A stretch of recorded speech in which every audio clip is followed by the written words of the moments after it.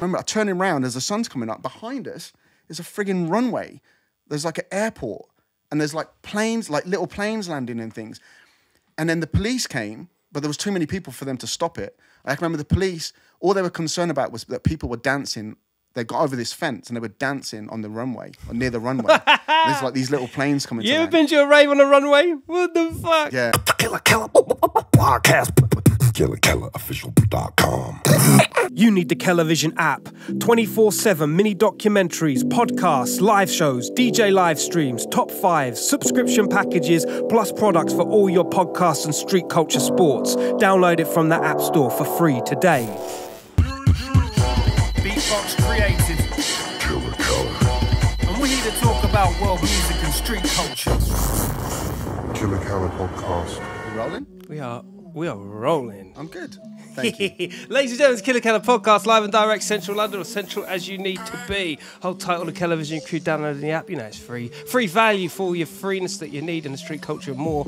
Android and iPhone. Yo, big shout to graffitikings.co.uk. We got a legend in the building, man. Switch on now. Click, click, boom. Yeah, Doc Scott inside the place, Drum&Bass, Metalheadz original. How are you? I'm good, man. I'm good. Thank you very much. How's that for an intro, eh? Professional. Very professional. Slick. You know it's like like you've done it before. Yeah, like we've done it before. But you know when your hero say, hey, that's really sick. You did really well there, mate. That's the guy right here. Off the bat, I know I said it privately, but let's say it publicly. Apologies again for the strong arm.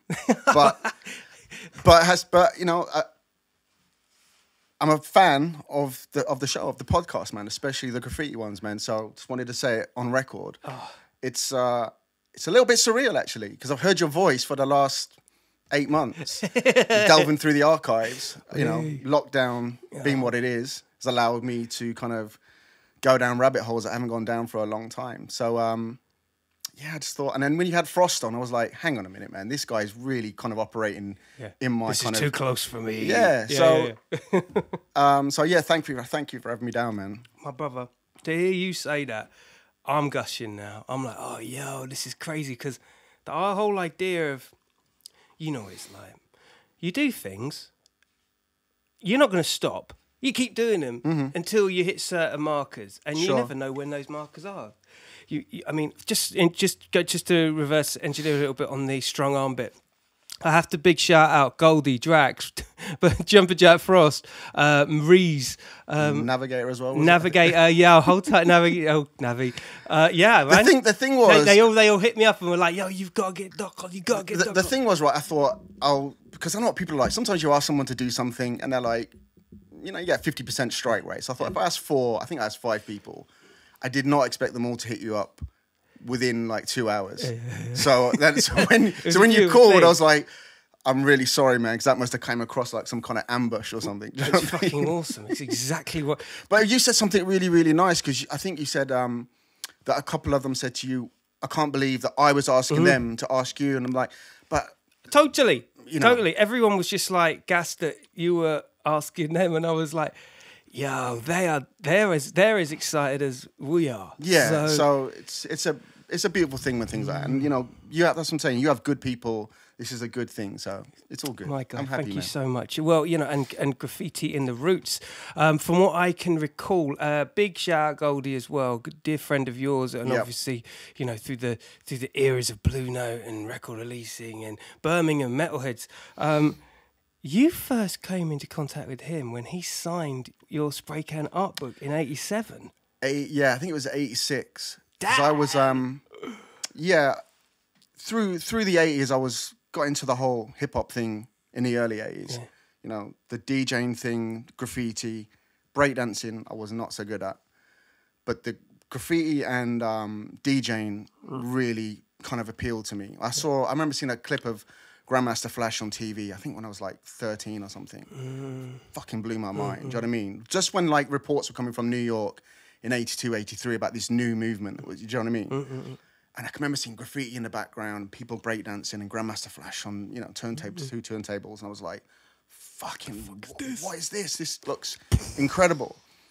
And then I think I one of the first records I ever bought was like Electro 2 Street Sounds, and and then the whole kind of b-boy thing started coming across in the early 80s. Bad Boy compilation. Wow. Yeah, that was like the first record. My dad took me to, I think it was Revolver Records in Coventry as it was, and I think it was 12, and I bought Electro 2, and just studied it. Do you know what I mean? Studied it, and I was into music from in the 70s. When I was a kid growing up, I used to watch movies, and I was fascinated with the soundtracks. I was like thinking, I was fascinated with the way music could make you feel emotional, make you feel angry, make you feel scared, suspense, all that kind of thing. So I used to watch movies and just be fascinated with the soundtracks.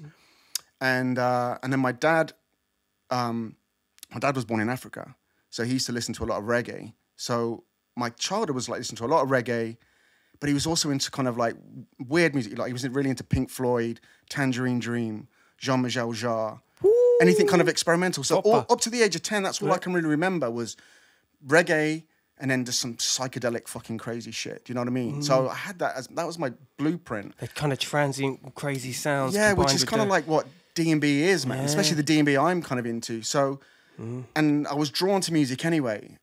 And then I was like making mixtapes when I was like 12. I had a twin cassette. Yeah. And that's literally, I used to make mixtapes, obviously, before I had decks. And then I saw Grandmaster Flash and I was like, wow, this is amazing. And got into the whole hip hop thing. And then slowly but surely got into the Graff thing and the bombing thing. And then by the time I was like 13, 14, my parents had just split up. Around, I think when I was about 12, 13. And that gave me the freedom to basically do what the fuck I wanted to do. Do you know what I mean? Was that like a kind of key to the city sort of thing? Well, yeah, and then also you want to. I was also, I think, maybe looking for a way out of just getting away from that kind of trauma of. It was not.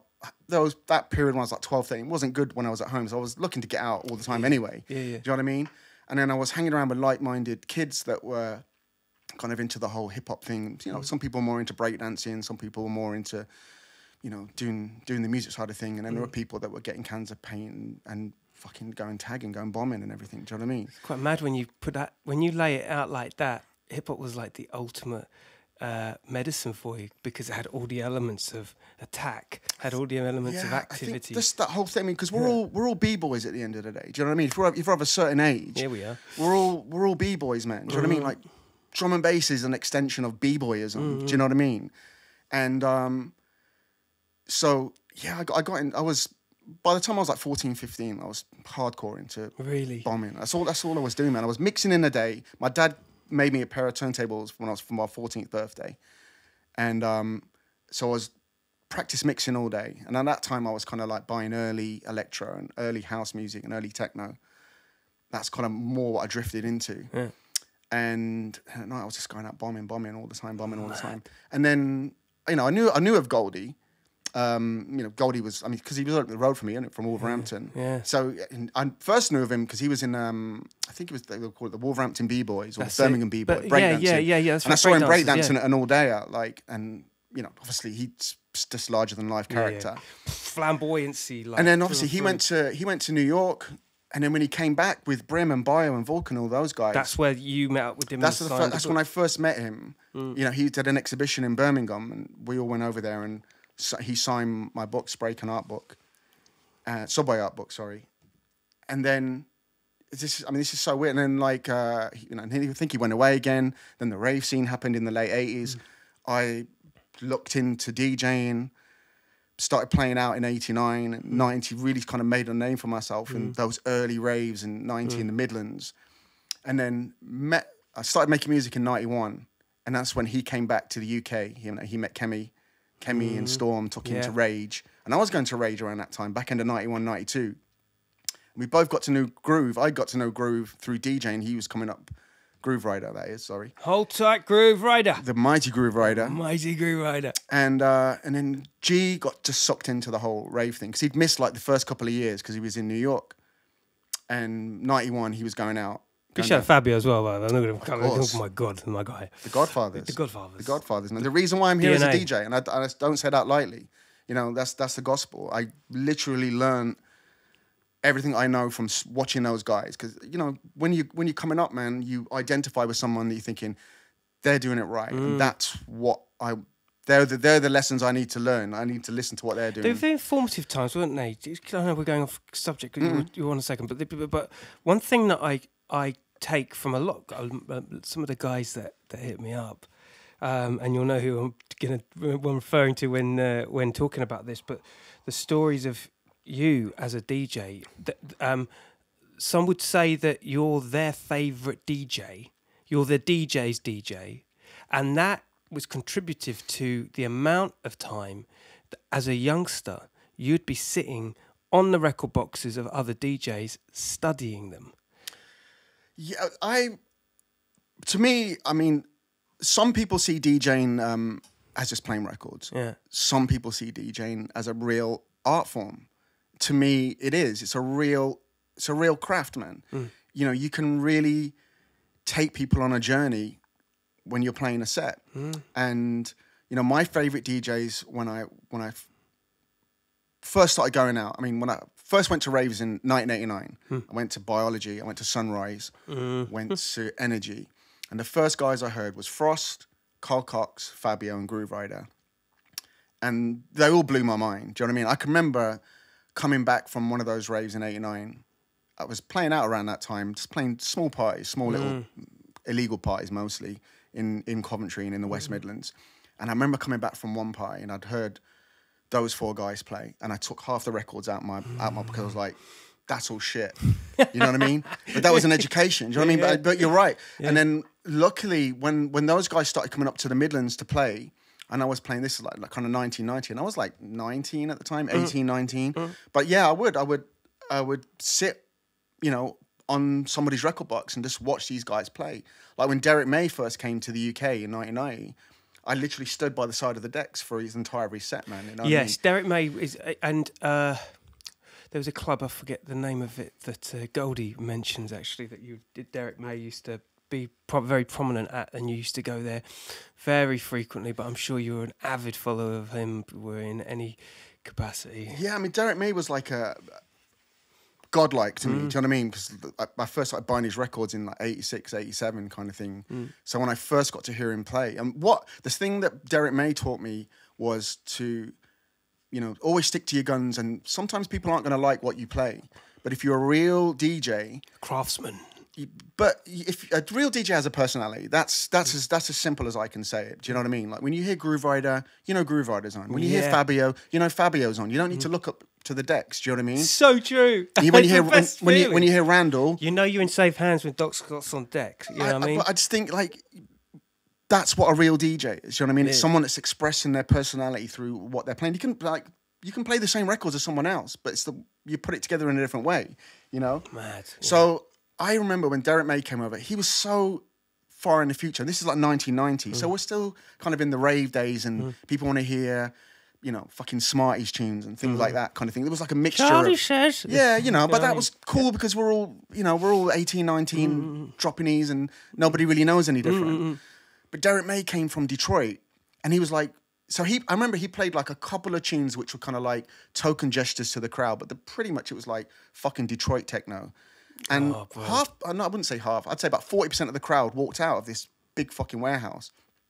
But he was just like, he just did his thing. Yeah. And that stuck with me forever, because it was like, what is the point of it flying this guy all the way from Detroit to England to play, and then him just play all the popular rave tunes of the time? Exactly. It makes no sense. And furthermore, fuck that, because you know what happens? You open a Pandora's box when you come to these genres that are imported into a club, mate. So when I first started going DJing overseas, when drum and bass first started going international, that always resonated with me. Yeah, I bet. You know, and it's just like, I'm here to represent myself, and I represent drum and bass. And I'm very proud of the fact that through that period of mid-90s, I was either the first or the second or the third DJ to go to Japan or Australia or America or wherever. So they were really pioneering days. But if we'd have gone there and just pandered and played just some thinking, been worried about if the crowd were into it or not. I can remember when me and Goldie, we did a tour of California, we did San Francisco, LA, and then we did some little place in between, which was really weird. But they wanted to hear UK drum and bass, you know what I mean? They wanted to absorb what the royal was. So, and you know, that lesson I learned early on from Derek May was just like, just do your thing, man. Do you know what I mean? And maybe half the crowd might walk off the dance floor, but that's because they're not ready. But they'll get it in 2 years from now. Do you know what I mean? When they get the tape or whatever. And that's the thing. And I know people that said, oh, when I first heard Derek May play, or when I first heard Groove Rider play, when Groove first started coming up to the Midlands, some people weren't ready for that shit, man. Do you know what I mean? Because he was fucking four to the floor and proper shit, man. He wasn't fucking around, man. And some people weren't ready for that shit. But then I had friends that say, oh, you know, when Groove Rider first started coming up, man, I didn't really like it, but now I get it. You know what I mean? Now I get it 2 years later. And sometimes you need that. Yeah. The gateway. We went off on a tangent. This is going to happen a lot, by the way. So, but hey, listen to the podcast. Yeah. But yeah, so Goldie signed my book, which was the tangent, and then we were communicating with each other via our music, via Groove Rider. He was going to Rage. Groove was coming up playing at the Eclipse in Coventry at the time a lot, and that was for those who don't know, that was the first venue in the UK that had an 8 o'clock license. Yeah, it was groundbreaking. And it was in my home city. It was like, I always say to people, was that like your favourite venue? It was important for me, career-wise. It was an incredible venue. I mean, how they got an 8 o'clock license, I have no fucking idea. It was, to this day, I mean, it was run by gangsters, man. Do you know what I mean? It was run by really dodgy fucking guys. Just mad he got away with that one. But I say to people as well, you do need an element of luck in this business, in any business really. You know, you need to be in the right place at the right time. But the key is to realise you're in the right place at the right time and then maximise it. Do you know what I mean? So when, you know, like when I was playing at these Amnesia house parties in the 90s, and that put me on the map around the UK because people would come in there from up north, from down south, from all over England. So after doing those parties, and I was playing in Manchester and playing in Liverpool and playing in Leeds and everything, the one thing I couldn't crack was London, because London at that time was, if you weren't from London, you weren't playing. You can make a bit of money out of all of those areas. Oh yeah, London is just like that. But London for me was the one was where I wanted to play, man. Do you know what I mean? Because I wanted to, you know, I'd gone down to those places, and I felt like I deserved to be down there, but I knew you're gonna take a hit. you need an in. Do you know what I mean? And that's where meeting Goldie really opened the door, because Goldie, when I first met Goldie in, I think, beginning of 1992, and it was just by chance. I mean, we'd been asking about each other via Groove. Groove was coming up to the Midlands, and every now and then I'd have the courage to go and ask him what a tune was. And he'd say, oh, it's this guy Goldie. And I'd say, who the fuck is Goldie? And then when Groove was playing down south, and, well, G didn't have a problem, he would go up and say, Groove, what's his tune? And he'd be like, oh, it's this guy Doc Scott from Coventry. And be like, what do you mean from Coventry? And then one time I was in North London at Music Power Records, went in there to go and get some records, and Groove's in there. And I was like, all right, G. And he's like, I've got someone who wants to meet you. And that was Goldie. Oh, shit. So it was just by chance. And so yeah, is that how it happened? That's exactly how it happened. And we met each other in Music Power, and like beginning of early 92. Maybe so before even you didn't even connect the dots that it was... I knew who he was. But no, but like as in like in terms of living so close, you'd not cross paths. No. You had to be then with yeah, and then so we got chatting, and we just like chatting. And he was like, what are you doing, man? And I was like, well, nothing. I was going to go back home. He was like, come back with me, man. Let's go to Rage, because it was a Thursday. I was like, all right, cool, man. Fuck it, I'm not doing anything. Because I always used to do my record shopping or cutting dubs on a Thursday. And then Friday, Saturdays, DJing, Sundays, Sunday. And so I went back to his, and he was living in a Swiss cottage at the time. And we just talked. And it was really weird, man, because I've never hit it off with anyone so quickly. Like you know what I mean? Of... Just like we were just... I don't know, we connected souls, man. But we're very, very opposite, man. Do you know what I mean? He's like a larger-than-life character. I'm a bit shy. I'm quite happy to be, you know, under the radar kind of thing. But we just kind of hit off because we just had this insane love of music, and an insane love of Groove Rider, Fabio and Groove Rider as well. And we were just excited about the same things, man. Do you know what I mean? So we went to Rage that night, dropped a couple of E's, had the time of our lives, went back to his, watched the sun come up, and that was it, man. We were like best friends from that day, from that 24-hour period. How much moment do you hold of moments like that? What, like, you know, you romantically put and so genteelly put. You watch the sun come up, and does this connect with you on a spiritual level in the fact that it was like so informative of a year, and being with him, being under the fucking sun. Some things are meant to be, and I'm not like a religious person, or I wouldn't even say I'm a spiritual person. Although I have become more spiritual as I've got older, and my eyes, as your eyes become wider. Yeah. You've got no choice but to be spiritualized as you get older. It's like you've got no choice. and then I told him that story. About a couple of weeks after that, I came down and with the book. And I said, I'm going to tell you a story now, and it's going to fucking blow your mind. So I pulled out this book and I showed him his tag, and he was like, I could see the confusion on his face. You know what I mean? He was like, well, how have you got this? I said, I came to see you in 1986 or 87, whenever this thing was. And the whole, the thing had gone full circle. I'd met him so this was like 5 or 6 years before this moment. And it was a beautiful thing, man. And he just got in with Reinforced. I think he'd just done his first 12 on Reinforced. And that's, Reinforced were like... Big up Reinforced. Massive love to Reinforced.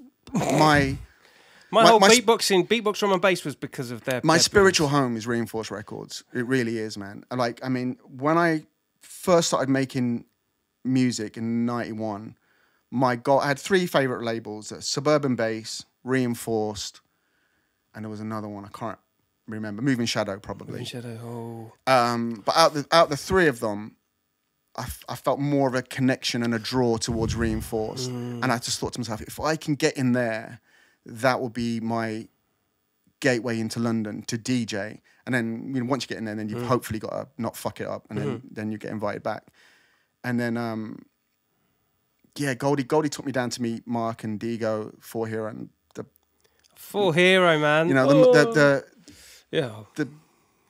OGs, the legends. Just I remember going down there and I couldn't even really speak. I was that kind of nervous and everything. And then I just made a few tunes that I thought might fit the label. So I went down there. This is only a few months after knowing Goldie, and went down there with a cassette of the original Here Come the Drums and something else. And so I went down to Dollis Hill. Goldie and Digo got in the car and we went to get some food. And I said, I've done this tune, have a listen, let me know what you think. So we're driving down Kilburn High Road, playing this thing. And I can't remember who said it. It was either Goldie or Digo said, stop the car.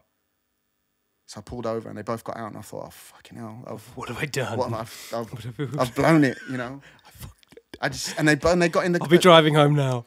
And they both came back. The doors were still open. They both came back and they both popped their head in. They were like, what are you doing? What is this?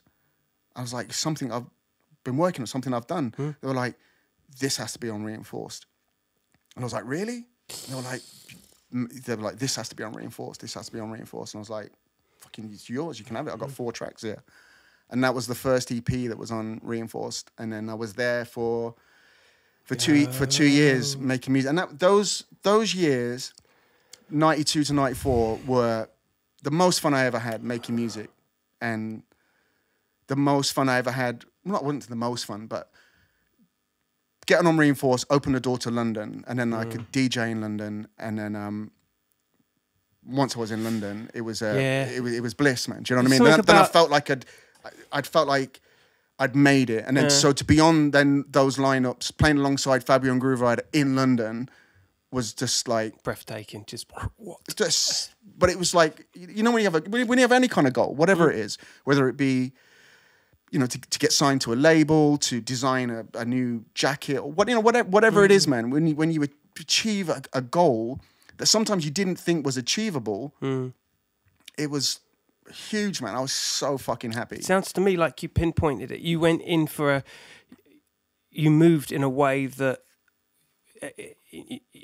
it was so specific. The lane, you went there. I kind of knew. You took it to the mountain. I kind of knew. Like I say, at the time, it was very, very difficult to DJ in London if you weren't from London, because they just had so many good DJs. Man. I mean, it was like a closed shop. It wasn't anything like they had a personal thing from people that were up from North or wherever. We're just like, why should we book this guy from the Midlands when we've got 20 fantastic DJs down here, man? Do you know what I mean? So you had to have a breakthrough tune. You had to have something with. I had to get a foot in the door. Do you know what I mean? And then there was this promotion called what were they called? I think they were called Elevation.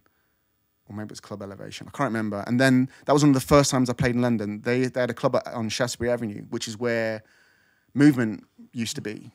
Oh yeah. Oh. And then I remember I was so nervous, man. So I got invited. I was to play. a kid at this point. Everything was so misty and then I got invited to play there, and I was so nervous because I knew, you know, probably wouldn't get a second chance. Do you know what I mean? So you knew you had to go down there and just play the best set you could possibly get. And thankfully, played a cool set. And then what was cool was there were loads of people in. Like Paul from Ibiza Records was in there.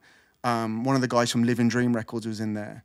So all of a sudden, I got connected to all this whole world, and then started getting dub plates from there. And then, it's cool as shit. Oh man, you know, because at the end of the day, the reason I got into any of this, man, is because I love fucking music, man. I love it so much, man. That's the driving force to anything. If you love what you're doing, then it just won't stop, will it? No, and I love sharing music with people, and I love getting dubs, not because it makes me feel good and I've got exclusives, just because the better music you have, it makes you it can make you a better DJ.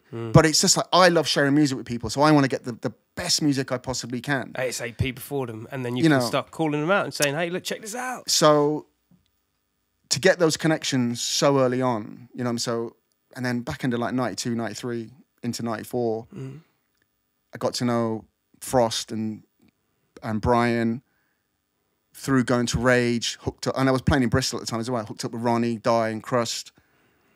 So pretty much had all those bases covered. Do you know what I mean? And at the end of the day, those guys don't give you tunes if they don't respect you. That's the bottom line. Do you know what I mean? So you have to earn these guys respect, whether it be through making music or DJing. Do you know what I mean? I can remember the first time I met Die was at an illegal party.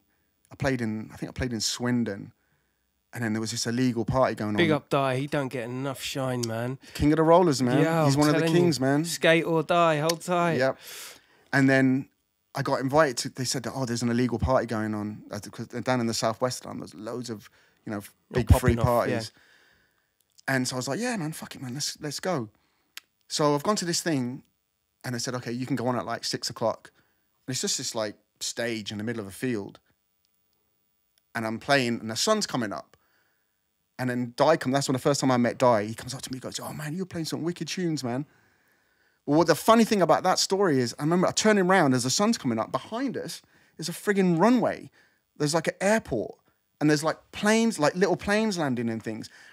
And then the police came, but there was too many people for them to stop it. I can remember the police, all they were concerned about was that people were dancing. They got over this fence and they were dancing on the runway, or near the runway. There's like these little planes coming. You ever been to a rave on a runway? What the fuck? Yeah, that was like crazy days, man. And that's the first time I met Die. What? So it was like, and then he just come up to me and said, man, you're playing some wicked tunes, man. And then when I went down to Bristol and then I met those guys and just started sharing tunes and everything. And then, I mean, that was like friendships for years, man. And it's all about getting your foot in the door. Do you know what I mean?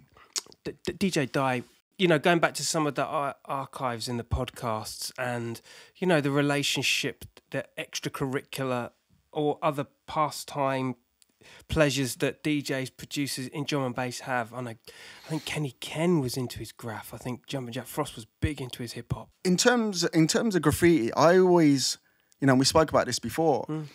I think drum and bass jungle and graffiti have similar souls. You know, they come from the same place. They're both originally from the streets. They are, you know, like, and I admire graffiti that's in a gallery.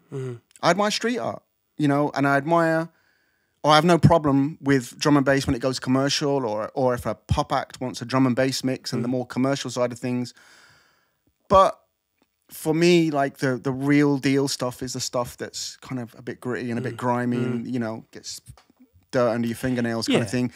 So I've always seen graffiti and drum and bass, they're two different mediums, but they're very similar in their in their DNA. You know what I mean? They come from the same place. I mean, it's very natural now. I mean, don't get me wrong. The compatibility's insane. I think it's like a fine wine. The more you get these things together, Sure. But at the time, I meant like it's because it's a given now. You know, it's just such a given. I don't know. I think maybe because I was so close to G. I mean, at the time, you know, he was doing he did the reinforced logo, and then at the time when we were cutting dub plates, he would inscribe all the dub plate, the reinforced dub plates individually with all these like graph letters and stuff. That's mad. And do like all this unique artwork and do us labels and everything. So when we were going out playing our dubs, they weren't just like black or they had Music House stickers on. They would have the R or the skull, but then they'd have all these unique designs and everything. Do you know what I mean? So I think just being so close to him for so long, it's always been one and the same for me. Do you know what I mean? I know exactly, dude. I remember, and I'm almost certain you were in the documentary as well. But there was this one particular documentary, and I can only remember snapshots because I was so young. But like I remember breakdancing with with jungle, and it just it epitomised so much of what I think the UK had been like. There were some amazing acts, amazing UK hip hop homegrowns that were coming, Demon Boys, London Posse, blah blah blah. Like we know all the names, but there was something about jungle that was almost like, oh yeah, this is ours now. I think, you know, it's the bastard child of rave music. For sure. Drum and bass. Yeah. Do you know what I mean? I've heard that before. Yeah, that's it. It really is, man. And it's unique to the UK. I mean, Fabio and Groove Rider kind of set the blueprint because when at Rage, they were kind of mixing break beats over techno tunes. Do you know what I mean? Which kind of led to jungle techno. So when we started making music in this country, we were obviously still using 4/4 kick drums. Yeah. But just, you know, putting breaks over or aiming breaks. And more swagger tempo, isn't it? Yeah, and I think, and then throwing B-lines in there as well because, you know, because we got the dub sound system kind of culture here. It was everything. It was fucking everything, man. The beautiful thing I always say to people, when I speak to people now, as someone that is a DJ and runs a record label and tries to give people advice, up-and-coming producers, if they ask for it, is don't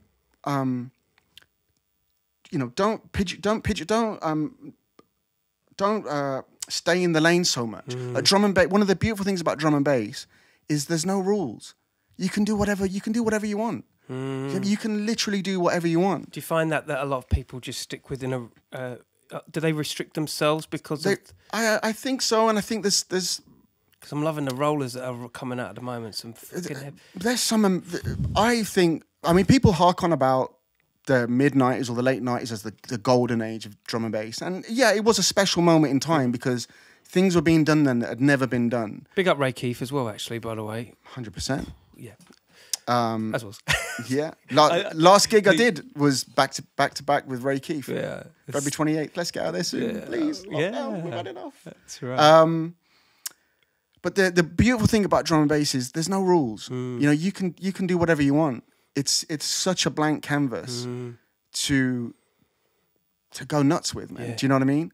And drum and bass at its best is when the person making it doesn't give a shit. Doesn't give a shit. And also the roots of the like you say, the integrity, what your desires are, your passion and love for the thing, and your roots go way deep. And just if we may just go back to the graffiti just slightly. If you're at all scared of graffiti talk right now, hold tight. We're going in. Birmingham. Yep. Battered buses. Yeah. You were part of that fraternity. You were part of the, hey, I'm going to tag the fuck, and I don't give a fuck. Yeah. I'm going all out. I'm destroying everything that I see. You were one of those guys back in the day. It doesn't get more roots than that. No, I mean that's why. That's why I'm here. That's why I found this podcast, man. Because the thing with taking a year off, because we've all had to take a year off, being off the road, I had this extra time on my hands, and I ended up going down rabbit holes of just watching little short videos on Graff and whatever, and then discovered your podcast, and then I just reconnected with that inner child of mine, the one from the 80s, from the age of 14 to 18. Like you say, we didn't have I'm from Coventry, down the road from Birmingham, Wolverhampton, West Bromwich. was all run by West Midlands Travel. We didn't have a metro system. We didn't have an underground, but we had buzzies, as we say, buzzies, and we used to fucking bomb the fuck out of them. Big shout out to my Coventry crew. Big shout out to Birmingham all day. Come on. And I know, like, for graffiti from a London perspective is like London, and then everything else is, well, what But I always say you can only bomb, or you can only be king of where you're from or what's in front of you. Do you know what I mean? Yeah. And 14, 15 years old, I'm from Coventry. I'm not going to be traveling anywhere else. But no, I lived that life about 4 years, obsessed. Loved it, man. Like, it gave me an escape from the personal issues I was having at home with my parents splitting up and everything. But I was drawn to graffiti anyway. I kind of found it fascinating. Like when I first saw Star Wars, and just I was like, holy fucking shit, man. And just the idea that nobody can be a somebody, that anybody can be a somebody if you're prepared to put the work in. Yeah. Do you know what I mean?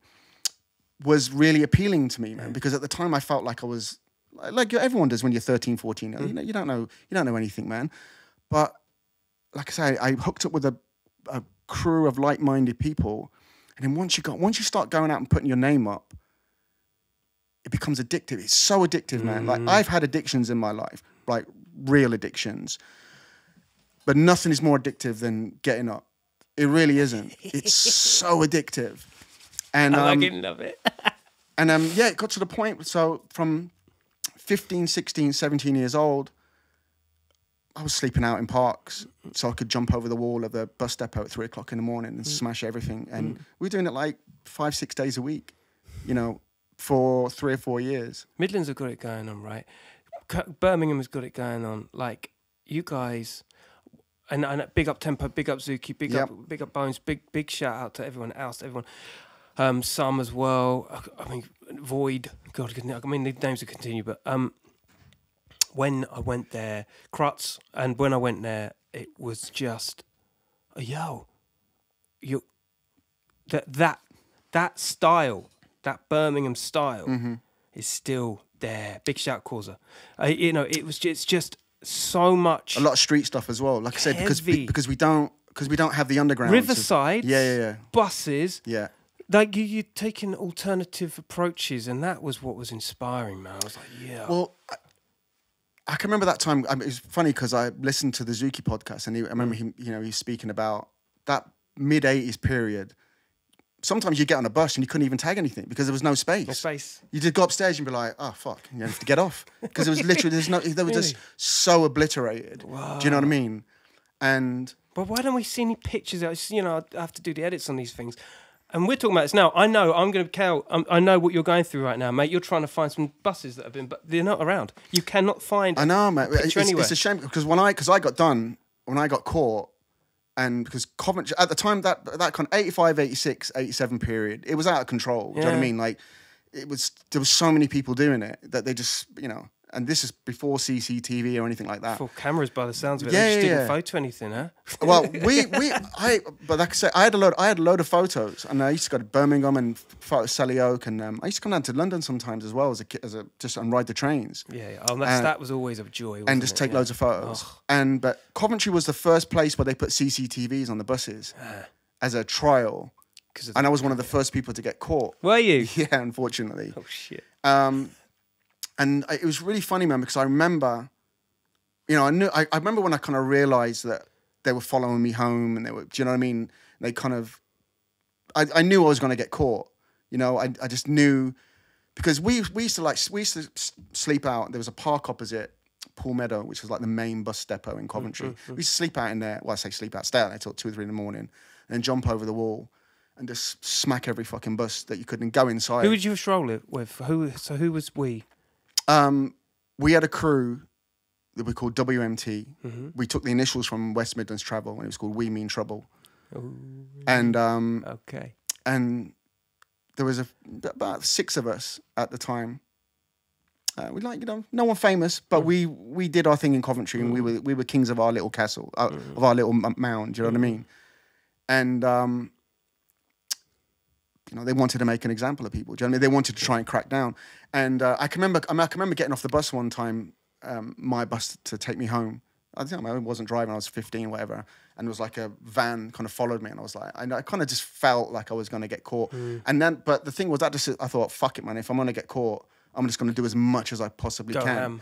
And we used to do like the bus depot and come out of there at 5 a.m, just before the drivers would come in and do like the first bus runs. But we do every single bus so they couldn't take them out of service. And we do it on a Friday night because all the kids used to go into the city centre on a Saturday. And then we used to sit in the main, where all the buses would come in, and just sit there opposite, like where people used to go in and buy their tickets and whatever, and just sit there for all afternoon watching the buses come in with our names on the front, on the back, on the driver's fucking door, and everything.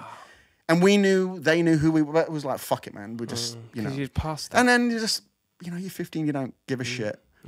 But I kind of knew I was going to get caught. So when I got raided, when the police came and raided my house, the one thing I was gutted, they took all my photos. I have a few left. They took everything, man. They were so fucking stupid. You know what I mean? They, like, two vans came, come into the house. What, like, the big ones? like I was some kind of drug dealer or something, man. It's like I'm a 16-year-old kid that was writing my name on buses. Damn. Yeah, and they kind of came in and they took like felt tip. I had my brother, he's like 6 years younger than me. So I was 16, so he was 12. They took all his colouring sets and everything. They took everything. It was so fucking stupid. But at that time, they wanted to make examples. Like, there were people in Birmingham that were going to jail at that time. You know what I mean? That were getting caught because they wanted to make examples of people. Wow. You know what I mean? To try and put a stop to it. I was kind of lucky. They were going to send me to a detention centre, but they sent me to attendance centre. So every Saturday afternoon, I had to go to this fucking horrible place. Was it like community service for young offenders or something? Kind of like that, yeah. Yeah. And it was to kind of keep me away. And I was banned from doing this. Even if I'd have done this, that, and the other, then I would have gone to, you know. And then, but I stopped. I'm a DJ. I'm a future DJ. You've got to let me out. But I stopped for a little bit. But then I just changed my name and carried on for a bit. Did you? Yeah, because it's just, like I say, it's addictive. What did you used to write? What was that? D2. DEE2 was what I used to write. That's what I got caught for. And then I changed my name to B4. Nice. And then I was pretty much active 86, 87. And then I had two near misses, which kind of, I think when we spoke initially on the phone, I had two incidences in the space of about 6 months. There's one time I was walking the line, walking into New Street Station, just kind of doing fucking little tags and throw-ups and things. About 2 o'clock in the morning, we'd get off on the local train. I think it was Yardley. I can't remember. Whatever the local station is before New Street, going from Coventry. And then you just walk the line and you try and get as close as you could to the platforms and, you know, do your thing. And it's about 2 o'clock in the morning. So walking the line, man, and this fucking train comes out of nowhere. Like, I think it was a mail train or something. Obviously, they don't sound horns or fuck all because they're not expecting anything to be around. Yeah. So we're walking the line and I kind of turn around, I just see this fucking train like bearing down on me. And I dive to the side, just lay down. And there's about that much gap between that and the wall. Whoa. And this train's like thundering past me, like, you know, terrifying, man. Do you know what I mean? Whoa.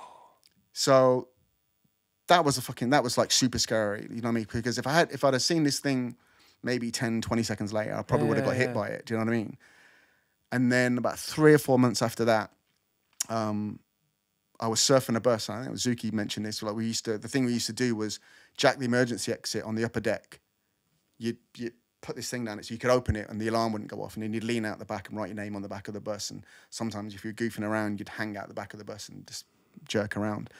Yeah. So I was surfing this bus, and this fucking bus went over a humpback bridge, and I'm kind of hanging out the back of the bus writing my name. And it's gone over a humpback bridge. So, yeah, I've lost my grip. Yeah. Lost my grip. And you know that when people say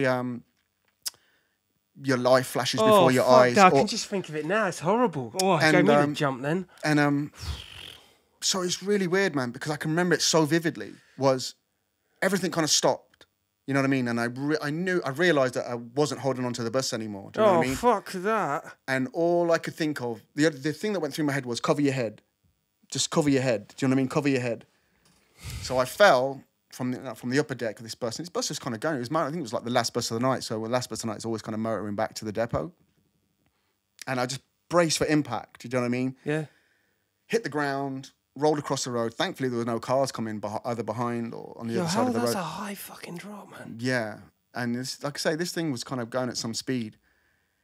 And I kind of came to, and I was literally lying in the gutter, you know, on the opposite side of the road. And the guys that were with me, they jumped off at the next bus stop and ran back.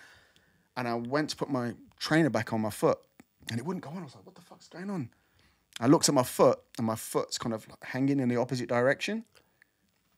I'd kind of land, you know, like when you jump from well, in the old, you can't do it now. Remember like when the old trains and you could open the door and jump off before it? You jump from a moving object. You get that kind of reaction, don't you? Yeah. So I'd landed on my right ankle, my foot, spun around and shattered my ankle, broke my leg in about 4 places. Yo, you were lucky. Super lucky, man. But that's what I mean. So I'd had two instances in about 3 months where I could have got killed. And at this time, this was 1988, so I was 17 at the time. And then I was in hospital then for about 6 weeks. They couldn't operate for a week because the swelling was so bad. At one point, they even thought they might have to amputate my foot because it was so fucking fucked up. Really? So when you're lying in hospital and you can't sleep, 'cause you're full of painkillers and everything, you're lying there and you're thinking, do I really want to carry on with this? Or maybe, you know, I've had 2 near misses here. I don't want to wait for the 3rd one. You know what I mean? Yeah. So that was the kind of end of my you know, Graff days, whatever, kind of came to an abrupt halt. And then I thought to myself, maybe I should push more towards the music side of things, more towards the DJing kind of thing. That being said, honest to God, man, that period of my life was probably the most fun I ever had. I fucking loved every fucking minute of it, man. I mean, aside from these aforementioned stories, like, is there anything in your life that replaces that lifestyle and buzz and desire that graffiti brings to you? No, it's a unique feeling. I mean, DJing is an amazing feeling. Do you know what I mean? And the first time I heard one of my own records being played by another DJ was one of the best feelings. Jumping Jack Frost, Hell to the Frost. All hell, Frosty. 19 and the Frost Report. Make sure you check that out. Check that out. Banging podcast. That was an amazing feeling, especially coming from like a made man, one of my heroes, one of the guys I looked up to. 1991, I was 19 at the time, I think, maybe just turned 20. Sitting there, 5 o'clock in the morning, Frosty's playing the last set, Donington Park, 10,000 people, and he plays my tune. I'm sitting there just going, fuck. Yeah. Amazing. Top of the world. That being said, there's nothing... Graffiti and everything that it involves, the illegal side of it, the skullduggery, the seeing your name the next day, someone coming up to you and saying, hey man, I saw your name on whatever bridge or whatever it was. It's a unique thing, man. And that's why I've got so much love and admiration for these guys and all the guys you've had on your podcast, man, because I lived that life for a little bit. And even if you didn't live it, you can admire what these guys do. Like just driving down it today, fucking 10 foot on the bridges coming down here. Do you know what I mean? Old tight 10. You know, and I got nothing but admiration and love for all these guys, man, that done it, past, present, future. The guys that are out there now doing it, because it's so fucking hard to do it now. Yeah. You know what I mean? When I was doing it in the 80s, man, it was like a lot easier. You know, no CCTV and whatever. Like the lengths these guys have to go through now to fucking get up, man. It's insane. Different kinds of buzzes, man. But I mean, I always say, if I could have my life over and maybe have a different life, be born somewhere else in a different time, I would love to have been 16 years old, early 80s New York. Because I watched Star Wars. I watched Star Wars recently, man, and I just think, man, what a time to be alive, man.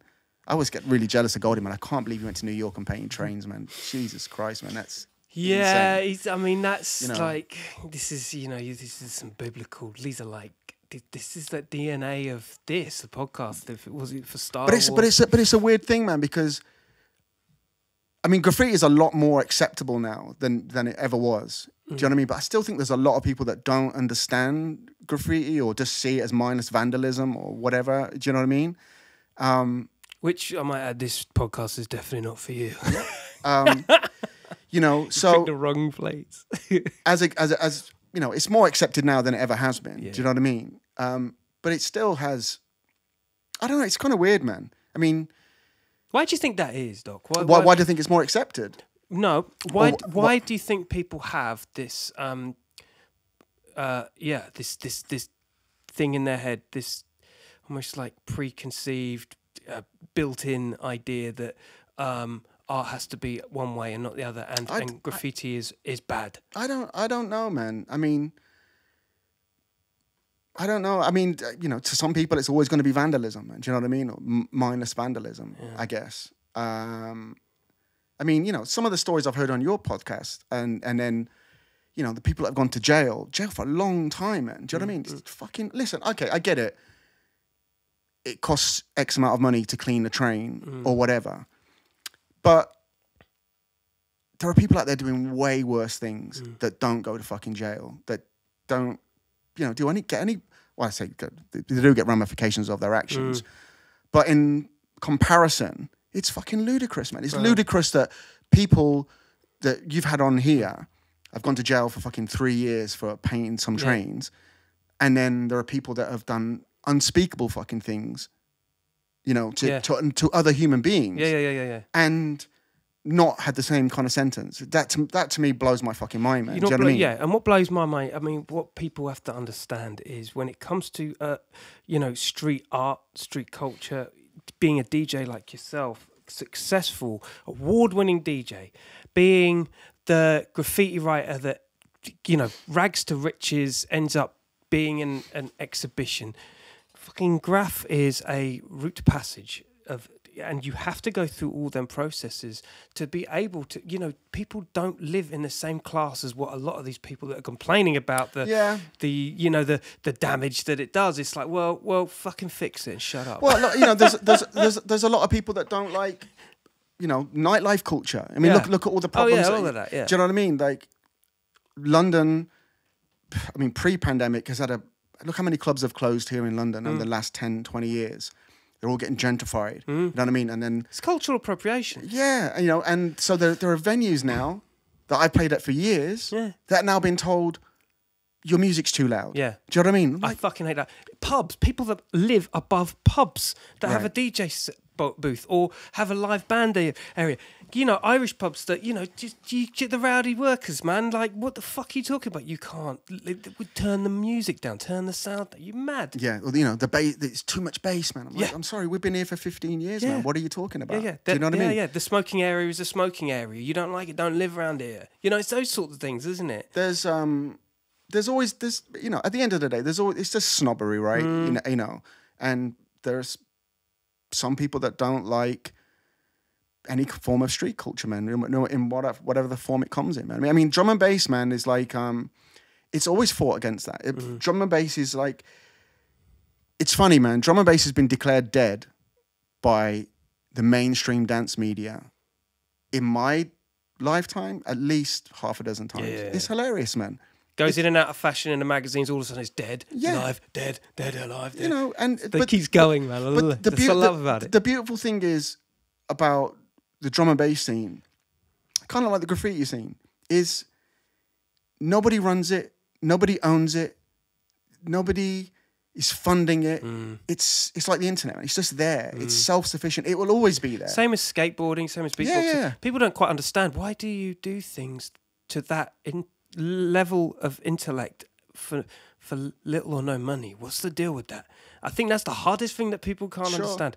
People that are in their rooms, like lab professors, tweaking a bass or a snare or some sub or something, you know what I mean? Or finding the perfect sample or you know, the right sample pack.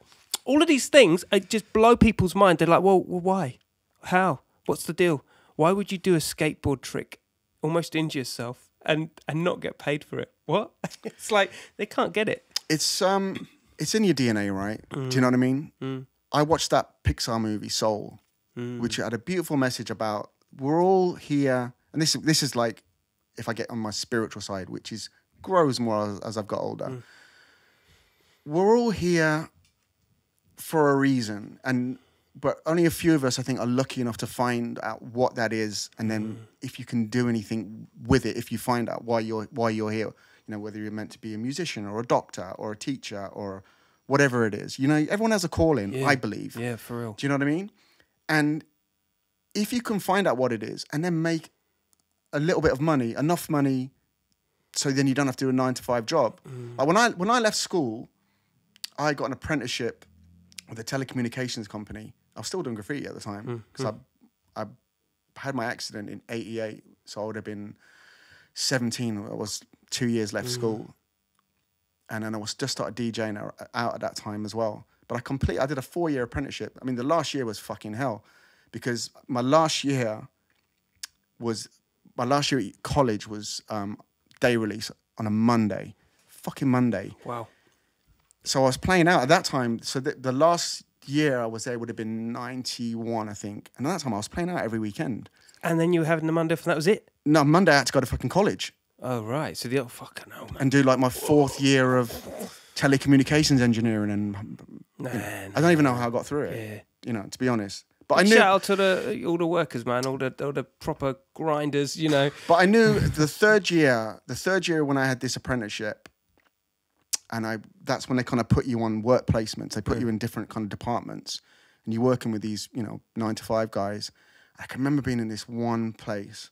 It was like some computer design place where they're designing the chips for the telecoms freaking thing.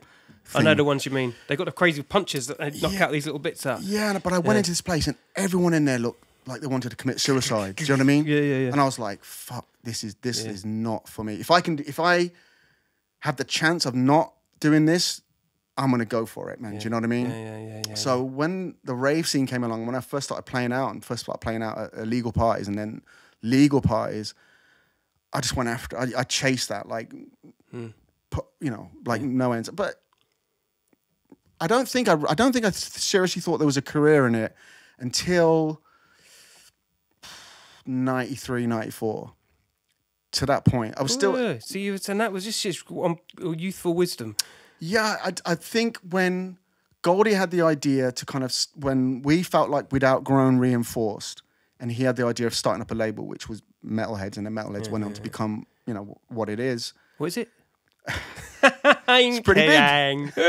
He's pretty good, That's got some potential, that Metalheadz. That. Yeah, but at the time, man, I think that's when he set up that label and then started the Bluenote. I think Bluenote started in '94. Oh, mate, Bluenote was the one. Though. And and the first release was me and him on one side, me on the flip. Mad. 001, which I'm immensely proud of. How many copies you got of them at your house? 3. 3. And one which is the mispress, which I think is worth a fucking ton of money. Yeah, I bet it is. You hear that? Got a mispress of the first ever. But that's when I kind of thought there's a career here. Do you know what I mean? There's once I saw it go abroad. Once I started going to Europe, do you know what I mean? And then when the Bluenote took off and it exploded, that kind of I think the first year was kind of good, but '95 was just fucking nuts, man. It was, Well, you was just off. It was off for the races. Yeah, it happened. It seemed to happen so quickly, man. Do you know what I mean? Because, the scene was super healthy in the UK. You had, I was playing at Laserdrome. Laserdrome was like probably my favorite club, 93, 94 in London, Peckham. That was a awesome place. And then I used to go to AWOL after that. I did a few guest spots there. I used to go these are all just tape pack dreams. Yeah, but I used to go there. I used to go there mostly to hear Randall, man, because Randall was the hold tight. Randall was the daddy, but he's still the daddy now, man. But back then, man, he was so far ahead. And Mampy as well. Hold tight, Mampy Swift man. as well. There's loads of names, and I just spring up that time, and now I'm thinking of tape packs. Shit. And so then, Bluenote kind of started in '94, and then but a year into it, man, it was fucking crazy, man. I think I started going there in 97, 98. It was it was crazy, man. It kind of went from this small thing. And I can remember Goldie when he said he wanted to start a club and do it on a Sunday. I was like, you're nuts, man. It'll never work. But it worked. Yeah, it'll never work. And the first few weeks, man, it wasn't like an instant hit or anything. You know what I mean? And then I think people just kind of got that into their mindset of like a Sunday thing, and they had a bit of food there as well early. Because it used to finish at midnight. I think it finished at 12:30. Who came up with the name Metalheadz? Thanks, G. I think he kind of got it from Groove. Groove used to kind of refer to the dubs as metal because they were made of metal, acetate. And then he used to refer to people that cut dub plates as metalheads. And I think G took that as like, well, metalheads, stick a Z on the end, that'll do. So yeah, Groove's... But the connotations are mad because like it really, I mean, you know, for anybody like outside of the scene, particularly at that time, a metalhead was someone that was like a headbanger into their rock and roll, the fast type of if you rock stick and roll. metalheads in, you know, hashtag into Instagram, loads of metalheads things will come up, and then loads of rockers will come up at the same time. But what it did was it reformulated an idea. It rebranded. It just made so much fucking sense at the time. Well, the thing was that early era of metalheads, those first like Goldie always calls the first 20 releases like the Holy Grail. Like you can listen to those and then write any D&B tune you want. And big shout out, you know, anniversary, 28 years, right? 25 years. 25 years. I think it's about 27. I think. But he's had a repress. Did he repress of the Timeless 25 album? Years of Timeless. Yeah, there you man. go. Boom. Which is like... Big shout out Goldie and the Timeless album. Yeah, and then that era, if you look at those artists on, you know, you had Photek, Dillinger, Lemon D, Hold tight, Photek. J Magic, you know, just assassins, man. Yeah. Do you know what I mean? And at that time, you know, I was kind of making music and I was just trying to hang with these fucking guys, you know what I mean? But it was a beautiful place to be because I used to go to Dillinger's, man, when he was living in South London and his studio was in his mum's front room. I remember the first time I went down there to get some, he was like, yeah, come down, man, I got some tunes for you, cut some dubs. I go down there and I go in, you know, just a normal house and the front room is just two giant tannoys. I can remember the first thing I saw, he was mixing down a tune. In his mum's living room? Mum's living room. Jeez, I thought my studio was taking a piss. This was like maybe 94, 95 or something. And I can remember distinctly he was mixing down the tune. I can remember looking at the DAT and the levels weren't moving. It was just brick, red line. I was like, what is going on here, man? But it sounded incredible because Dillinger at that time was just insane. Do you know what I mean? Still a crushing in the sounds of Dillinger. Is that what makes? Yeah. Because there was this period of Dillinger that was just untouchable. King of the Beats, man. You know, still now. Yeah. Like, and you pull any of those tunes out from that kind of era, nothing sounds like that. And people can't even recreate that sound. They can't recreate it. Yeah, you can't recreate that sound now. I don't know what he was doing, man. To be honest. And because I've never been that technical a guy when it comes to production.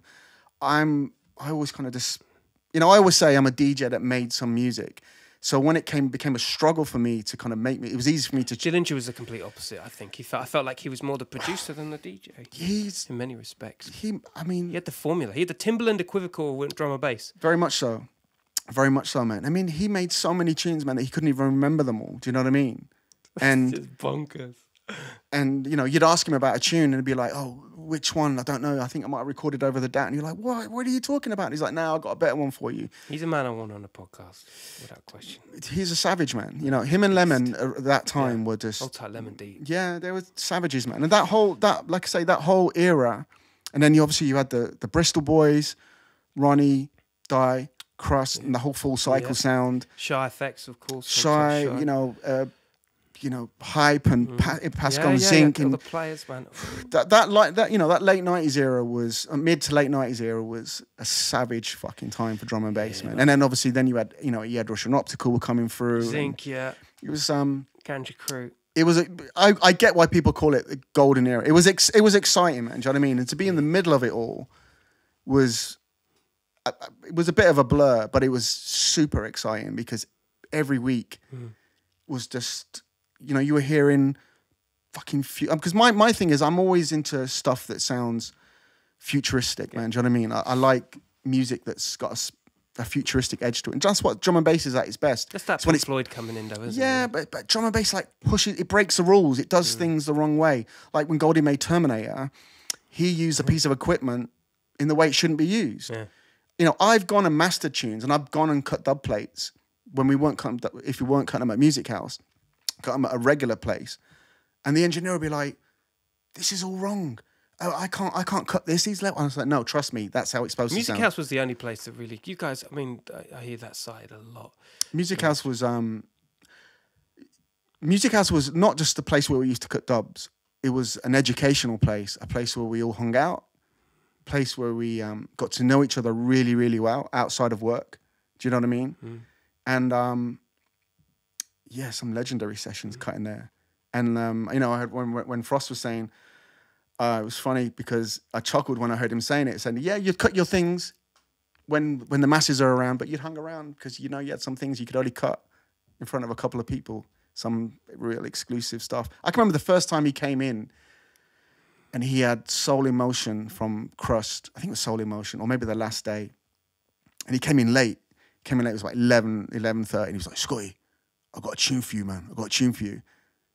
And he played Crust. I think it was the last day, actually.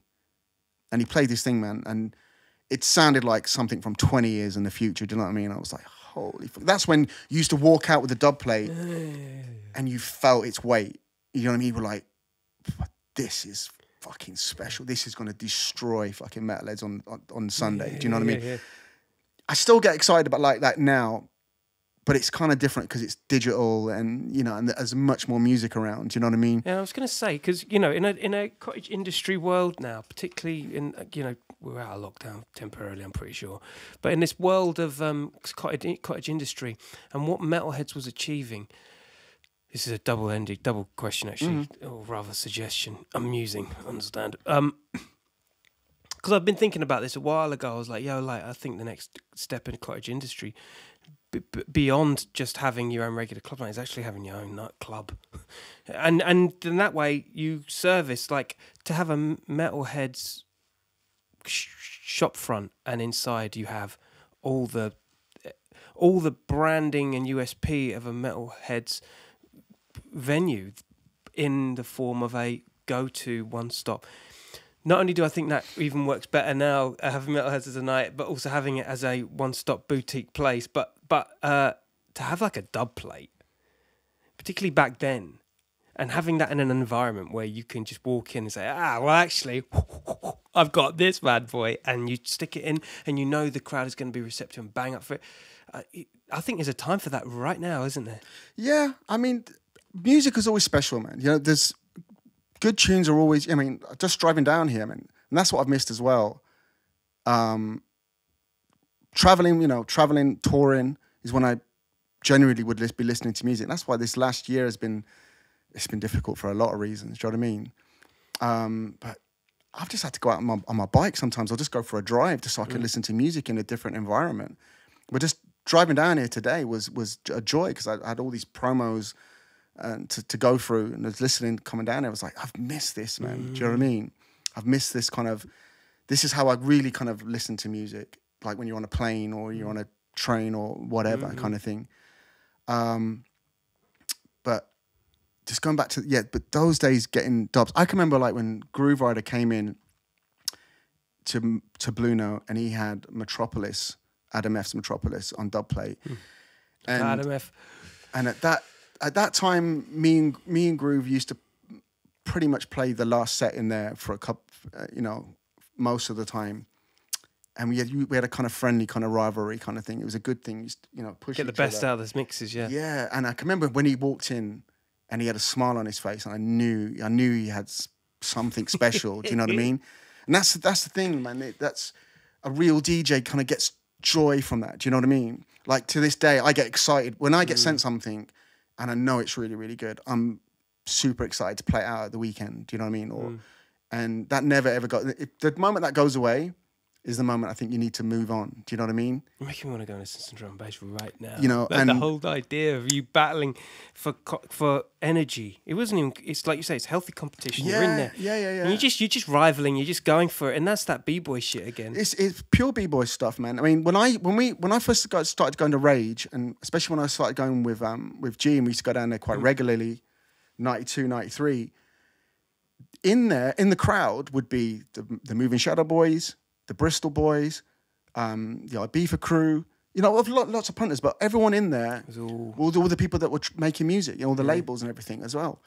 So when then something got dropped, I can remember being in there and when early Ronnie Size tune got dropped, and everyone would be looking around saying, "Who's this? Who's this?" And then Ronnie would be at the back going, "Yeah, this is my new tune." It works. Yeah. Note and to those self. and those days, and that's kind of like what when the Bluenote was at the peak of its powers, it was a similar thing. It was like Rage 2.0. You'd go there to be A&R and getting But when the lights would come up at the end, there'd be all these DJs and producers all standing around the back, like and you know you're doing right. hearing what's getting dropped, because we had the freshest fucking sounds, man. Do you know what I mean? And the only way things get better is by listening to other stuff and learning. It's like, you know, similar to graffiti, man. Do you know what I mean? It's not biting, but you get inspired. You see someone that does like a sick kind of new arrow or new burner or a new kind of throw up, a new bubble there. So I think that's why they're kindred spirits, man. Drum and bass is always evolving. It's like Graff, man. It never stays the same. Do you know what I mean? Or it shouldn't, or that's when you're in trouble. When I kind of fell out of love with drum and bass for a little bit in the 2000s, because I felt it was just spinning its wheels a little bit. It wasn't. There were too many people just doing the same thing, and that doesn't interest me, man. Do you know what I mean? One of the beautiful things about drum and bass is the innovation part. People doing things you haven't heard before. You know, which is obviously as time goes on, drum and bass is old now. It's coming up to being 30 years old from the original jungle tunes. It's harder to do, obviously, but you still hear it. I still hear tunes. I'm like, holy shit, man. How have they done that? Or how have they fitted that into there, into there? Do you know what I mean? So it's still exciting. And that's what keeps me feeling young, man. And, you know, that's what makes me want to keep DJing, man, and run a label and play music. You know what I mean? It's a passion, and I love it, man. I love sharing music with people, man, and that's the fun. DJing just allowed me to do that. Was the medium that allowed me to do it. Do you know what I mean? You know, from back in the day, from making mixtapes when I was like 12, 13 years old, staying up listening to John Peel to record 2 tunes from his show in the midst of all this crazy mad indie band and stuff, but he'd play like some crazy Detroit techno tune like in the middle of his show and like record that, stick it together, splice it all together. That's me for the week done. Yeah. Or the month sometimes. Yeah. Those glory days, man. Glory days, man. I mean, that's where I got my name from, man. I used to make these mixtapes. As in the Doctor? People used to say, I used to take these mixtapes to school, and then some kids would come to my house.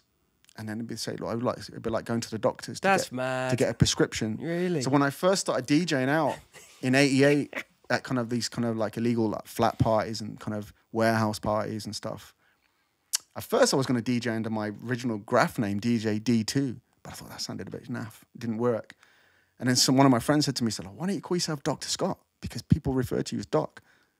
I was like, okay. So on the first flyers, early flyers, it actually says Dr. Scott.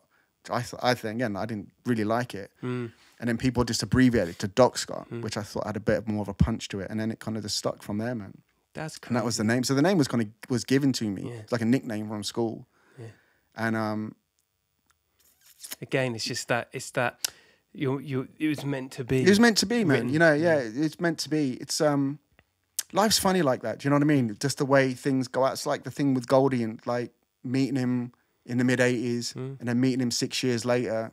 And then we had go on to have this beautiful friendship that we've had together, and we've had ups and downs and, you know, life being life kind of thing. But almost 30 years later, it's like my best friend in the scene, you know, someone that if I'm got problems or if I've got trouble or if I just want to have a chat about nonsense, I can call up at 3 o'clock in the morning and have a chat about whatever. And it's a beautiful thing. And you work in this industry. Friends in this industry are hard to come by.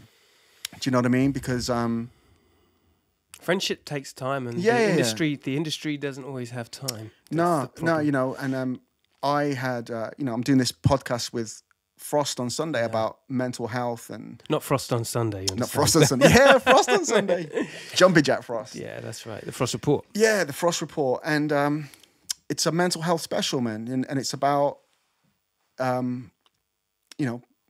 people like myself. I spoke about it publicly 2 or 3 years ago. I had some problems in the 2000s, And there's myself, Friction, MCGQ, Mampy, and Frost. And we've all had problems at some points in time, you know what I mean?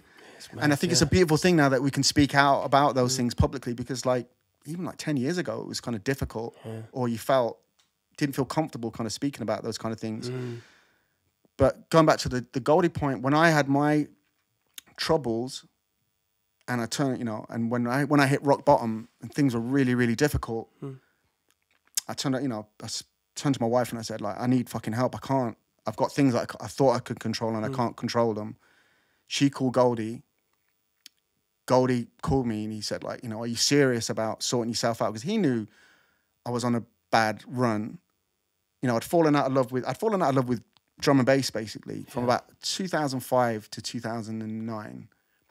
Fell out of love with the music. That's the start of the when you lose your way, it normally starts with that sort of thing. Yeah, and I'd fallen out of love with the kind of, you know, I'd had this like amazing run through the 90s. The 90s was just fucking amazing. You know, it was like insane. Yeah. And I'd gone from this punk ass kid that had nothing to at the end of the decade, fucking, you know, going everywhere, touring, doing everything. Do you know what I mean? And it was just too fast, man. Everything happened too fast.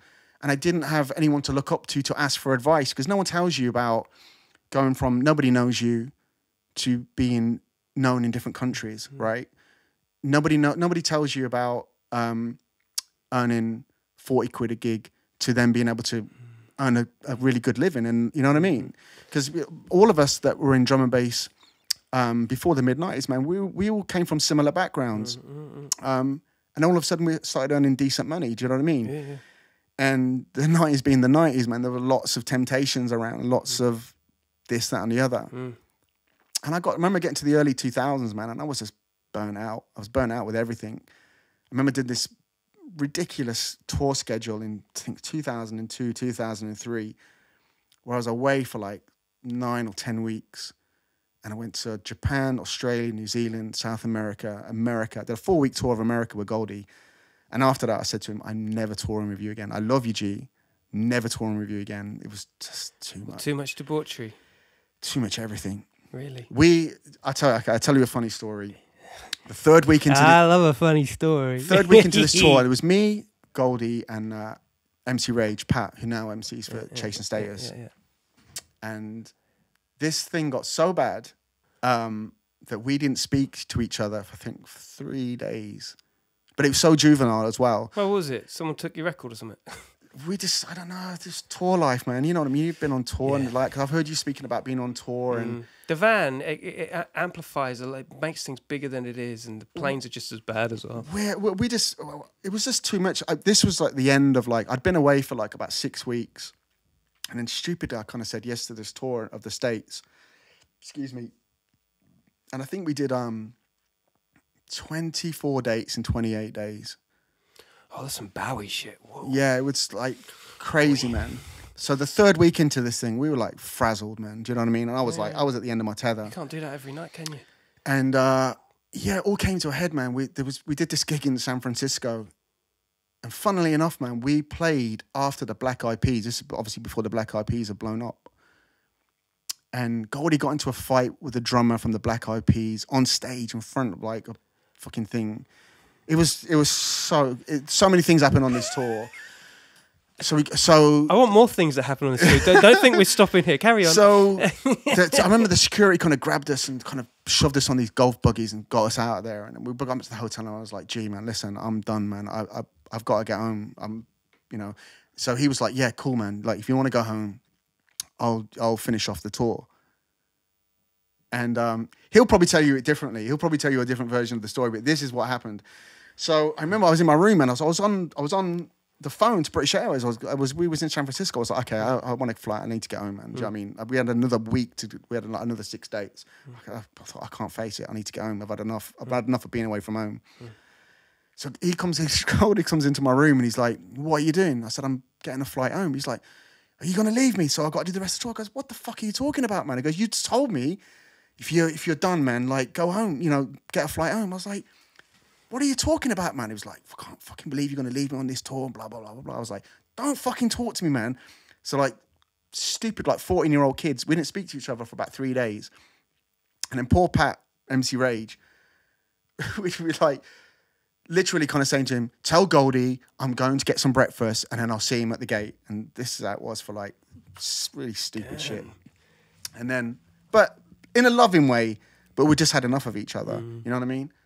And then I remember we were doing this like weird gig in San Antonio in Texas. So this was after San Fran. Carried on. Yeah, no, because I was like, okay. I was Okay. like, no. I was like, okay, cool. I'll see it out. But I was like, don't fucking speak to me. Let's not. And then we can't get in on each other's nerves or whatever. It's so silly. And then in San Antonio, I've been there, by the way. I know exactly what you're going to. I got really, really drunk. I think we all got really drunk. I got so drunk, man, that I got on the mic. And that's the only time I've ever been on the mic in my life. Jeez.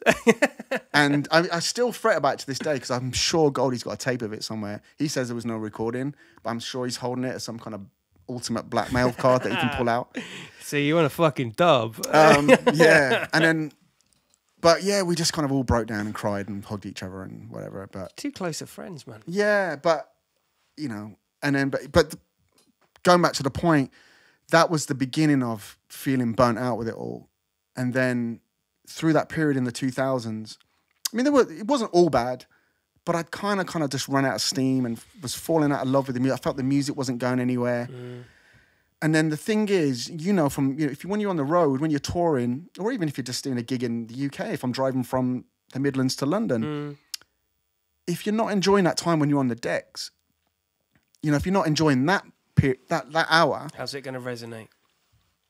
that as well, people can tell. Yeah. But also, then it really becomes a grind. Do you know what I mean? Catching flights, being away from home, hotels, all that stuff is really horrible.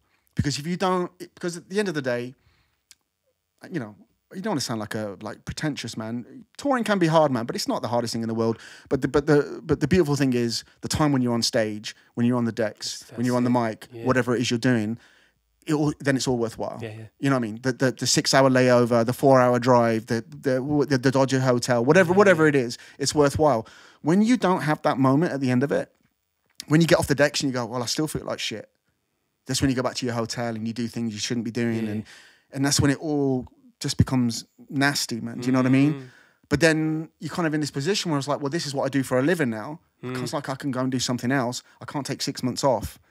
So I was kind of trapped in this cycle of like, I'm still getting a lot of work, still getting booked, but for the most part, I wasn't enjoying it, man. Do you know what I mean? And it was a rough period from about 05 to 09.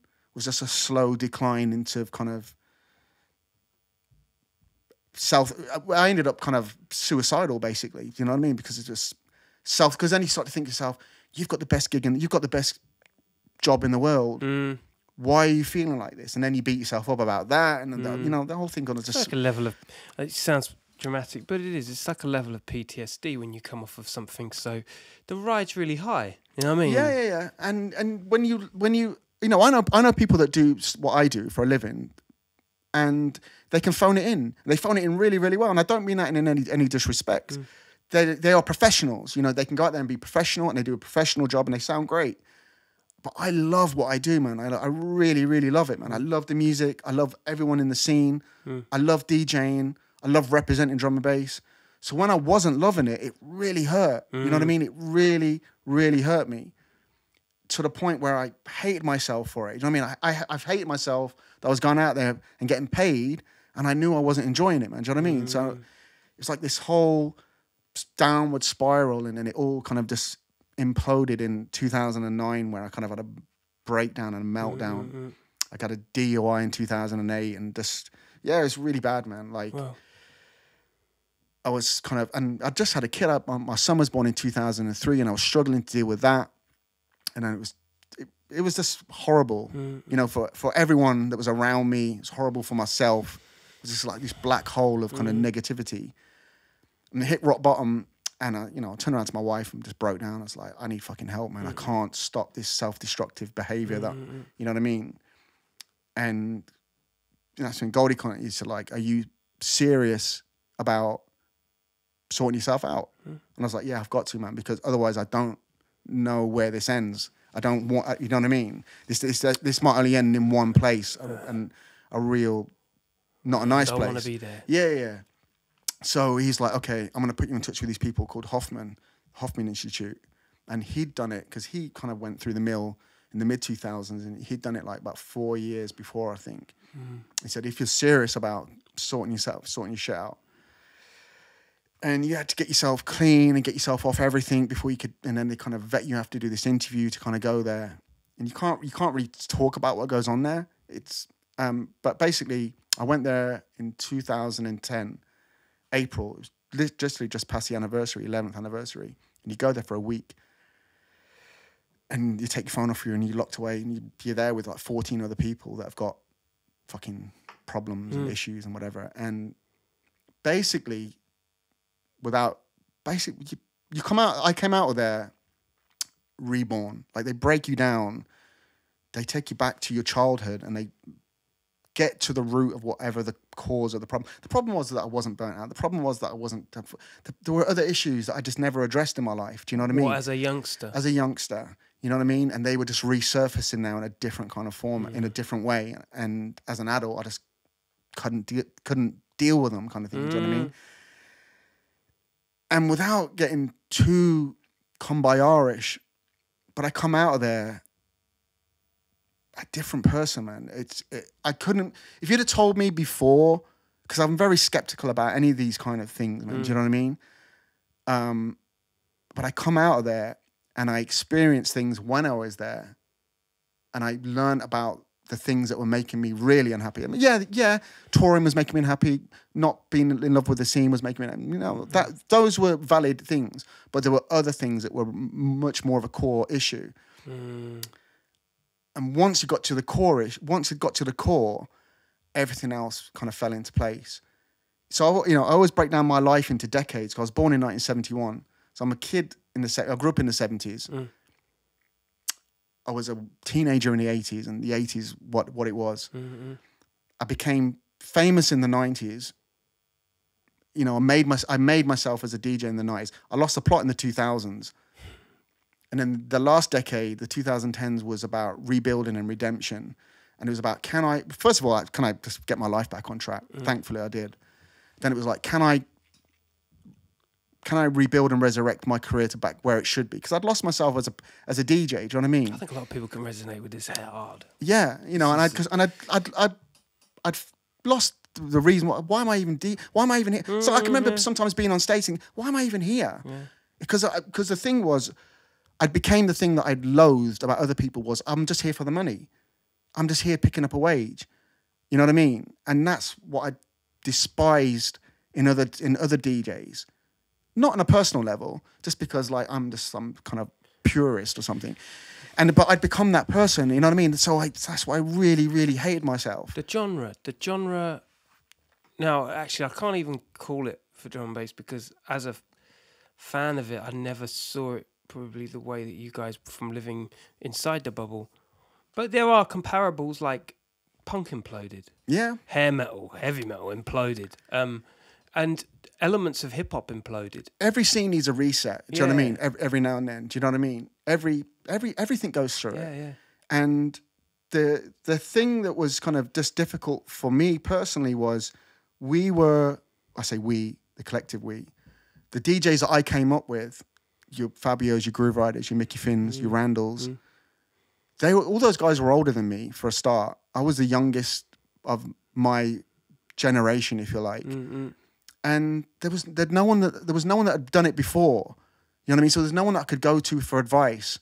I mean, there was, when we started when the scene kind of got bigger and became international and whatever, there was no one that I could speak to because we were all doing it for the first time. Do you know what I mean? So the mistakes, now I can pass on my advice to other people because I've made those mistakes. Do you know what I mean? Sometimes I'll say to people, just be careful. Save a bit of your money. Just be careful. Try and play the long game, you know, because you never know how long this is gonna last, man. Because fame's a weird thing, man. Yeah, man. And you know what? You hit the nail on it.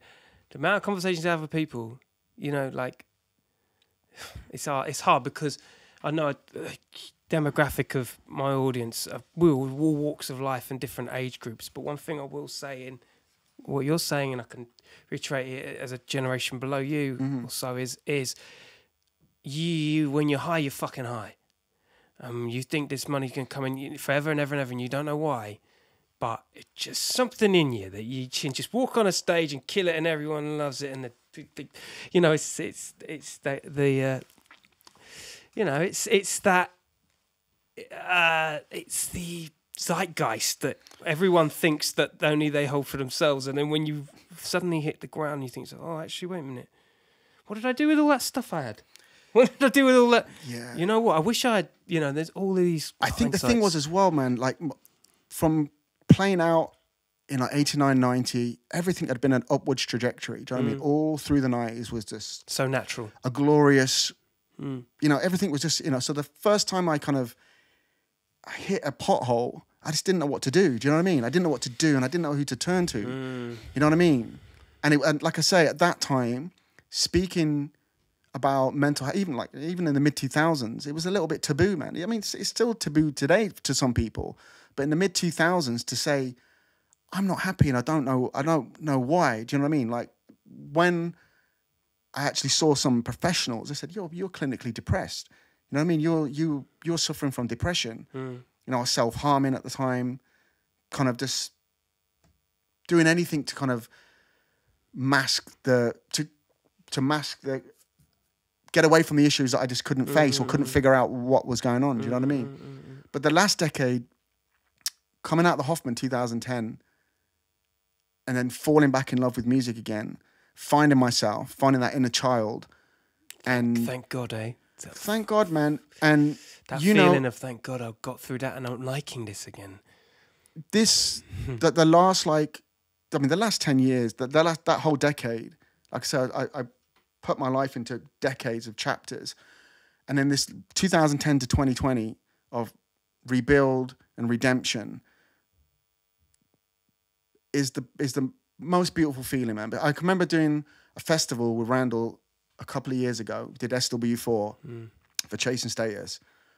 And me and him were doing back-to-back. And it's like fucking 15, 20,000 people, Sunday afternoon. And when you're doing a back-to-back set, that's sometimes when you're playing, sometimes you can't really take it in. When you're doing a back-to-back set, that's when sometimes you just take a step back. Randall's playing these 3 tunes or whatever we're doing. And you just stop back and you go, I'm back. I made it. I got back, man. And it's like, it was a beautiful feeling, man. Do you know what I mean? Yeah. And you know what it's like when you get older, you see things wider, in a wider vision. You know what I mean? Like the screen becomes wider. You can take it in more. You can appreciate it more. And when you've like, I know it sounds so cliche, but when you've nearly lost everything and you get it back, it's such a sweet feeling. Like I appreciate. It's so much more precious now, isn't it? It's so precious, man. I appreciate every moment. I appreciate every nice comment. I appreciate every tune that's sent to me. I appreciate every moment I wake up. I'm with dude. you, bro. Like this whole podcast thing, you know, it's the same thing. And being able to speak about these things publicly, like when I did this interview and I first spoke about the issues that I had, I did an interview with UKF about 2 years ago, I think. And that's the first time I really spoke publicly about it. First time I really felt comfortable speaking publicly about it. Because I was so far removed from it, kind of thing. And then the guy that I did the interview with, they hit me up and said, like, this is the most read and shared article we've had on UKF this year. And I think it's done some good. And the beautiful thing was, I had people hitting me up in the scene that had been through similar things, but I had never spoken about it. Wow. And they said, thank you for doing that. I thought it was just me. And then people that I kind of knew but don't really know sent me messages. And people that I'd never met in my life said, thank you for saying those things. And that's the thing with it, you know, Frost, God bless him, man, doing this thing on Sunday with, you know, those people that I mentioned. The more you speak about these things, hopefully the less, well, I don't think it's that taboo anyway, thankfully. And the less people hopefully can get into trouble, because you know, like suicide in males is like brutal, man. Like the numbers are savage, man. You know, as you were talking, there was a couple of things that stuck out. It is taboo. It's taboo in music. It's taboo because I feel like sometimes what you need at the end of every ride, particularly with the fame side of, you know, like Nicky Graham, close friend of mine, was in Big Brother. Well, close friend of my girlfriend's, I'll say. I'm not, you know. an acquaintance of mine, good friend of this household. She passed away recently through anorexia. Yeah, I saw that. You know, and that was, through lack of attention. And you can source back to the doctors and the nurses for letting her go, etc., and all the different things that have been exposed in the weeks that have just gone by. But the truth is, the TV networks need to hold themselves from root accountable. I also feel like in the music world, it's the same sort of thing. Two names that spring to mind is Wiley and Kurt Cobain. Right. I think drum and bass is very lucky in that I would argue you've all retained your icons. Sure. When Wiley's a different kettle of fish, I feel like the impact of what happened with him, even though he's doing his thing now under the radar and he's still the same guy, the impact of having an icon being removed from the equation. Sure. And similarly to Kurt Cobain, more so from a place of of depression and over drug use, he's gone. And what happened to that scene? Dispersed. I feel like there's a lot of deep levels in depression and where it arises from and what happens and the results of to a scene. I think it's... Yeah, I think the thing that has been beautiful as we've got older and drum and bass has got older and it's matured as a scene, like you say, like some of the people at the top, there's not like a tree, but you know what I mean, like the elder guys or whatever. You get older and you mellow a little bit. And we lost, as a scene, like 2 or 3 people passed away through natural causes in a 3-4 year period. And it really, really brought the scene together. It was a beautiful thing out of something when we lost like a couple of really iconic DJ producers. It really brought the scene together, and not that it's not like the old days. I mean, there was kind of like rivalry, but never in a kind of bitter way. It was like just competitive rivalry between certain labels and camps and clubs or whatever. Do you know what I mean?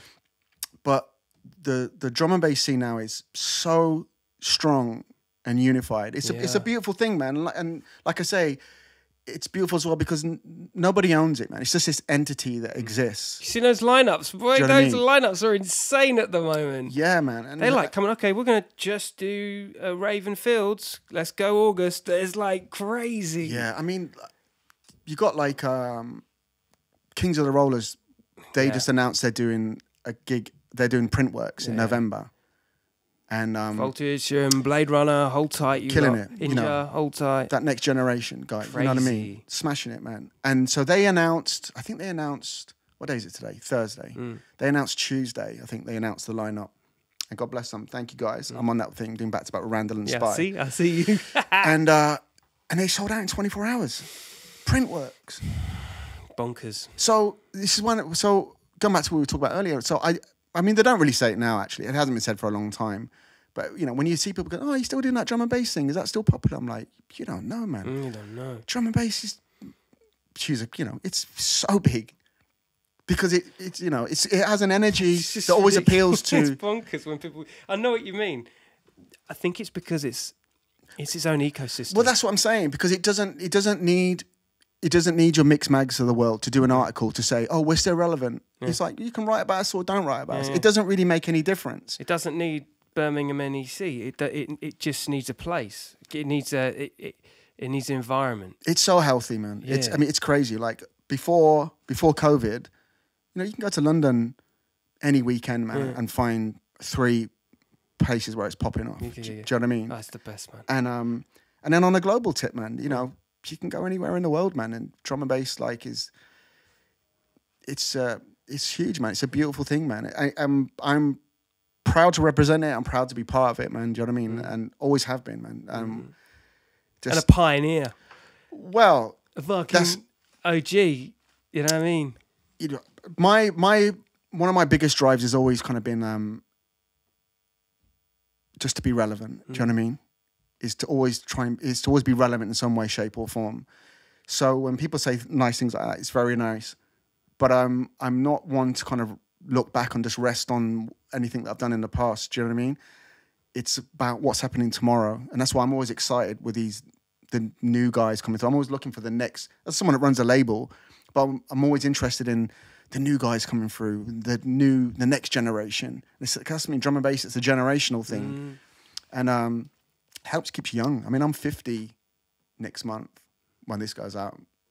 Probably a couple of weeks. Serves you right. Happy birthday. And thank you, man. And I can't believe that I'm 50 years old. I can't, but it helps me stay young, man, because there's such an energy to it. Do you know what I mean? It's like graffiti as well. You see some of the, bump into some of these writers, man, and they're like in their 50s, man. Do you know what I mean? But they're 50 going on 25, man. Do you know what I mean?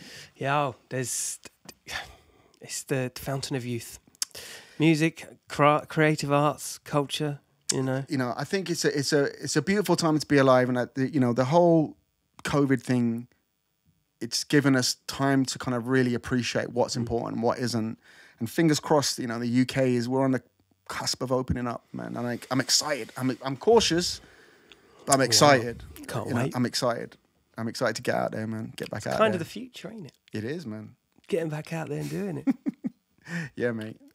It's been a fucking pleasure. Thank you, man. Thank you very much. You know how to do a fucking chat, boy. Come on, Mr. Shy. Come on. What? Nah, thank you, man. It's been a little bit surreal. Yeah. You know what I mean? But good in a good way. You know what I mean? Fucking fantastic. Thank you, man. I'm so glad you passed through. And big shout out to everybody who made it happen. Jeez. Yeah, shout out to Reese, Navi, G, Frost, Drax, Goldie. Yeah, man. This is your family. This is my family. Thank you very much. Worlds are interconnected, man. That's always. Right. And more of that, please. Thank you very much, man. Doc, man. Big shout out. The Doc's got us on the place. And yeah, without question, that's been your podcast for this week. All right. Hold tight. Big shout out to everybody. Don't forget sharing is caring and all that business. All right. Metalheadz crew, you know what to do. All right. You stay lucky, people. Don't talk to any strange ones. All right.